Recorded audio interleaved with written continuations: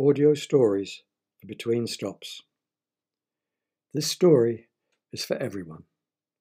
It's called Gayway and is about how not to treat your relatives.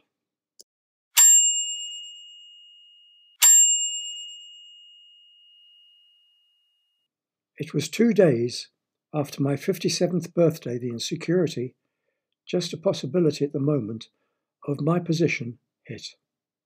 It was the birthday card from my Aunt Edith that started the mathematics.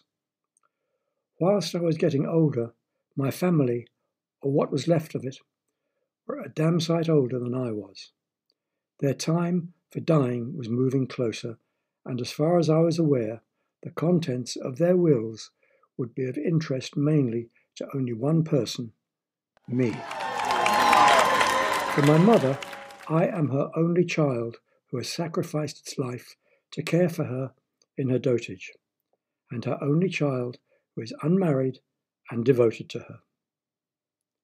For my Aunt Edith, my suspicious Aunt Edith, I am too much. I am too good to be true. Without either girlfriends or boyfriends, living alone in my small flat, devoted to the needs of my 3 relatives. For my Uncle George, I am an angel, listening to his stories for exhausting hours as he slowly disappears into his whiskey glass before I stagger him upstairs to his bedroom. And my 3 relatives, my mother, my Aunt Edith, and Uncle George, have all assured me I am their principal benefactor in their wills, except for a distant cousin who, for the family's sake, will receive a small gesture. That threatening music changes the tone of this story.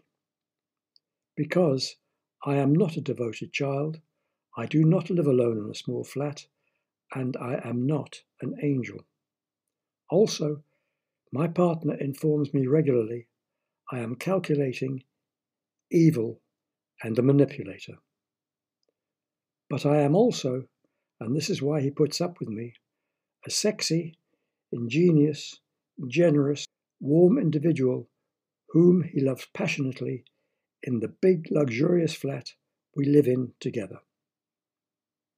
I would like to say the uncomfortable guilt I feel at deceiving my family on not one but 2 fronts has become too difficult to bear.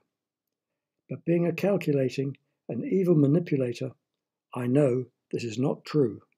I have lived for 57 years in the closet, a stupid but effective metaphor to illustrate the presence of my homosexuality. I could carry on deceiving them quite happily until the lids were closed on my relatives and opened on their bank accounts. I have scaled the upside of my rainbow, and time is now sliding me down towards my pot of gold at the other end. Or was. But the status is no longer quo. Tizzy has appeared. And Tizzy is wearing the dark cloak of trouble. Tizzy is one of life's banana skins that I have skidded upon, and our affair a mere ripple on my sea of faithfulness. Or was. I giggle when I'm drunk, and I babble too much. And as Tizzy is as calculating and evil a manipulator as myself, I find myself trapped in the role of a victim of blackmail.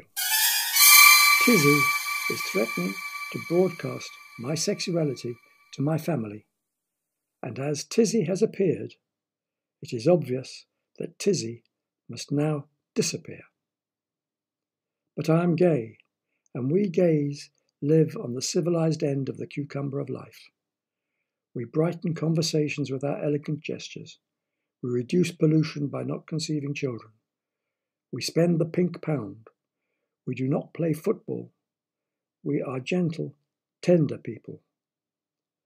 But as I feel squeamish when even peeling a potato, or having to close my eyes when using a corkscrew, and hide under the stairs during thunderstorms, I am incapable of ridding myself of the dark cloak.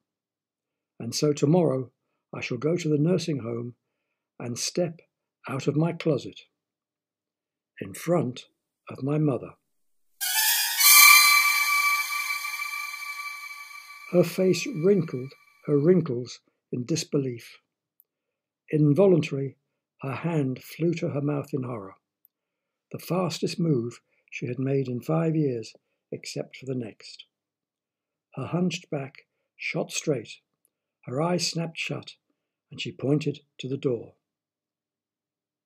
She pointed to the door for the next 5 minutes, until the nurse gently folded her arm down and slipped the sheet over her head. I sobbed openly all the way back to my car. I sobbed from the pain in my head, with my brain squeezed between the sliding door of sorrow on my right and the vibes of delight from the door on the left.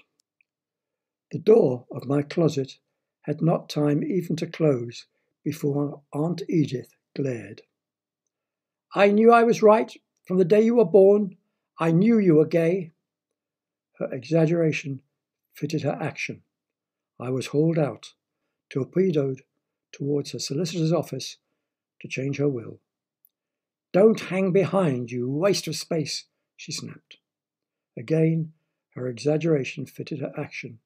She turned and raced between 2 parked cars, her dash perfectly timed for her to vanish under a bus. Uncle was a revelation. He thought for a moment as my news percolated through the malt, and then, as the whiskey receded, his grin advanced. "Get another bottle," he beamed, "to celebrate."